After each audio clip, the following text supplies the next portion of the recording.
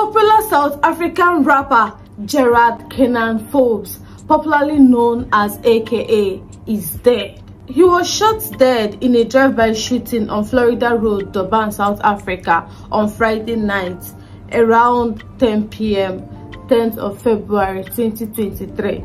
These are some of his last moments with his friends before he passed out. He was seen in Wish restaurant having a shot with his friends.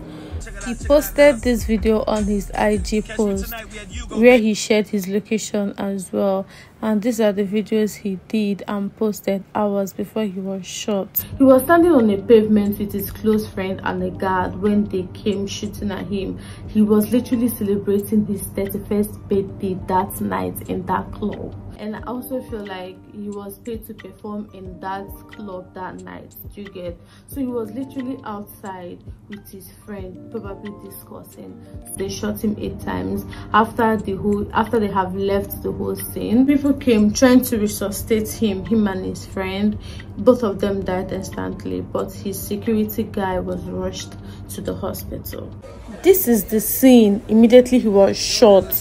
The police and the security got the scene immediately. Before his death, AkA had a fiancée he was engaged to named Annelle Tambell, a 22-year-old lady that died after falling from the 10th floor of Pepe Club Hotel in central Cape Town on Sunday, April 11, 2021. Both was reportedly on a couple's trip where AkA was scheduled to perform before the ugly incident that took Annelle. Everything is in music, bro. AkA is a big artist. Don't you want the truth? I want the truth, bro. I want what's best for their family, bro.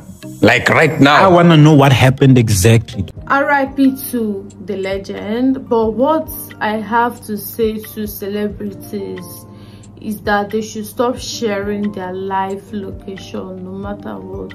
Don't share your live location. That is just a little piece of advice from me. You know, you never can tell.